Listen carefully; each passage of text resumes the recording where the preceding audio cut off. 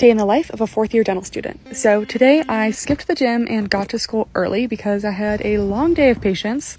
So I did my first retreat root canal this morning. It was on an anterior tooth. It was super cool. A lot of work to get through all that previous material and find the canal, but I did get to use the microscope for the first time too, which is crazy just how much you can see at like 10x magnification. And they ate my lunch, and then I had a super long appointment for my anterior bridge case in the afternoon. We tried in the metal framework and it didn't quite fit, so we had to section it and hold it back together with acrylic. Lots of running around. And then I had to check out all my stuff for licensing tomorrow.